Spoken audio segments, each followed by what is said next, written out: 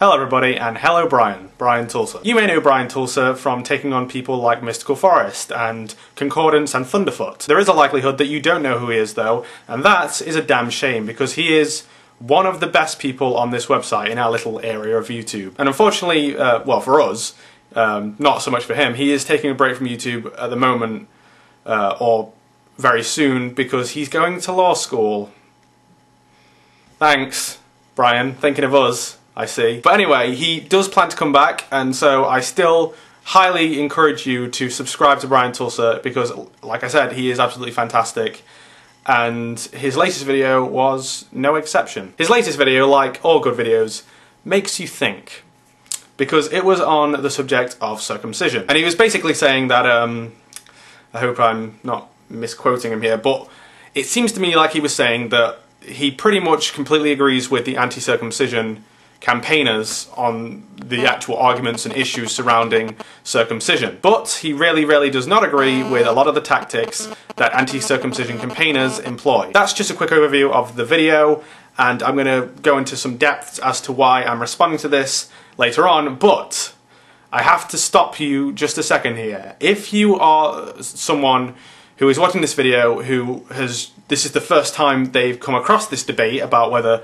circumcision in general, not just on girls, is bad, I suggest you stop watching this video right now and go and actually research the issue at hand here. The issue is all circumcision done on infants without any medical necessity is wrong. If you're a person who has never really come across this debate and you're instantly thinking, wait a second, male circumcision is completely different to female circumcision, stop watching this video right now and go and do some research into this debate, because I've already had this debate with people and I really don't want to be making the same arguments again. I will not respond to anyone saying things like, oh, well, I didn't remember being circumcised, so that makes it okay. Or circumcised penises are cleaner and uncircumcised ones are really difficult to clean. Or worst of all, circumcision is justified because an uncircumcised penis is kind of icky and gross, and circumcised penises look a lot better, so that justifies doing it. Seriously, I'm not kidding. If you haven't encountered this debate before, go and do some research, because I'm not going to respond to you if you keep employing arguments like that. I suggest you go and watch some of Freedom of Speech's videos on this, because he is absolutely fantastic. He does probably the best videos I've ever seen on this debate. He also does videos on other things, but on this debate specifically, he is probably the best person I've seen do videos on it. I'll link some of his best videos in the description if you want to go and have a look at those. I wish he'd upload some of his older videos from his suspended Freedom of Speech channel, because some of those were absolutely just astoundingly good. But yeah, there's still some really fantastic videos on his newer channel at the moment. Seriously, I'm not kidding. Go and watch some of these videos, because you may be in a position right now where you don't think that your mind can be changed at all.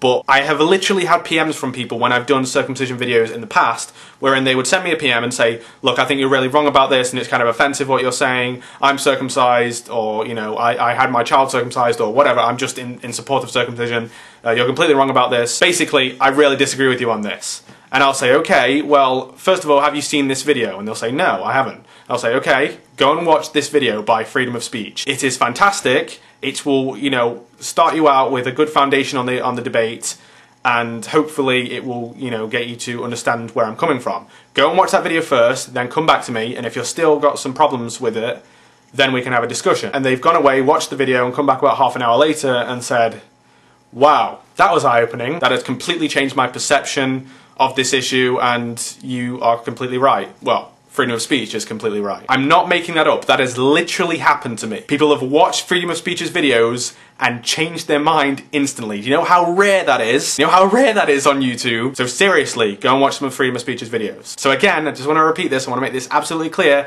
If you are new to this debate and you don't know what the hell I'm talking about, go and do some research on the subject. Stop this video. Go do it now. Okay, rant over. Let's actually respond to Brian. So basically, Brian was saying that, again, I hope I'm not misquoting him here, but it seems to me like he's saying that although he generally agrees with the anti-circumcision campaigners in terms of arguments and facts and discussion and things like that, he's not all that enamoured with the tactics that they are using. In other words, he doesn't think that going up to people who are proponents of male circumcision and saying, oh, you're all terrible parents and you're abusing your child, is a good idea. I'm very ambivalent on this, because although he is absolutely right, as always, in that you do catch more flies with honey, I have a very hard time keeping calm about this. What I mean is, I have, in the past, on this particular issue, been given over to, let's say, impassioned speech. Take it away, embarrassing past Jacob. If you are a man who was circumcised as a child, you have been mutilated. Yeah. Thing is, I still agree with that in that it's right. The fact of the matter is, when you circumcise a child with no particular medical necessity, that is mutilation. That fits the definition of mutilation. Although that's true, I completely understand that me saying that probably pissed off quite a few people who could really have done with a more sensitive approach. And I guess I kind of regret doing that video. Not because it isn't true, I'm afraid it is, but because it was a pretty insensitive approach.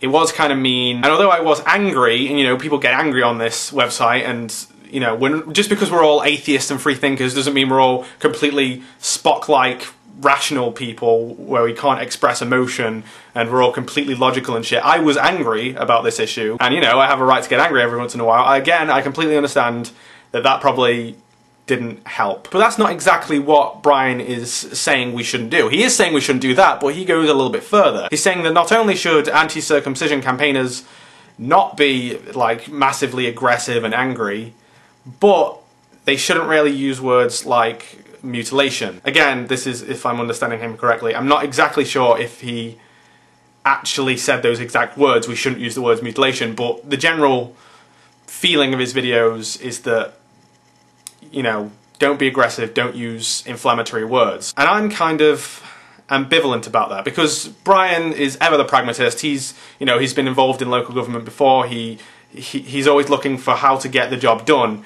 and how to, you know, carry out goals quickly and efficiently. Whereas, I suppose, like I said, I'm quite susceptible to getting angry on things. Even though that might get me some claps and some whoops and some hollers in one corner, it is probably going to alienate the people whose minds I'm trying to change. Having said that, I still have a massive problem with calling circumcision done on girls mutilation, but when it's done on boys, and it's often a completely homologous procedure, these are the same flaps of skin, they are medically homologous, I have a big problem with calling female circumcision mutilation, but deliberately making a conscious choice not to call it mutilation in the case of circumcision being done on infant boys, even if ultimately it will probably help further the goals of the anti-circumcision movement. It just seems inherently offensive to me, because you're doing the same thing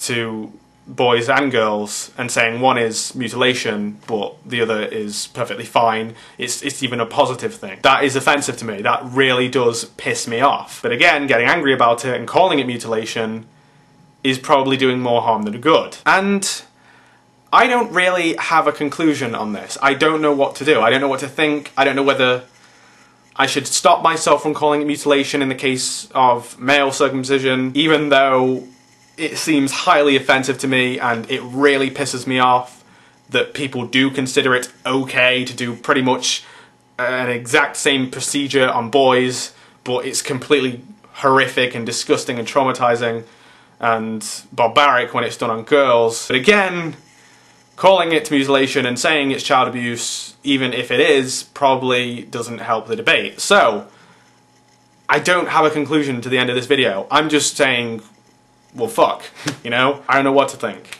Do you?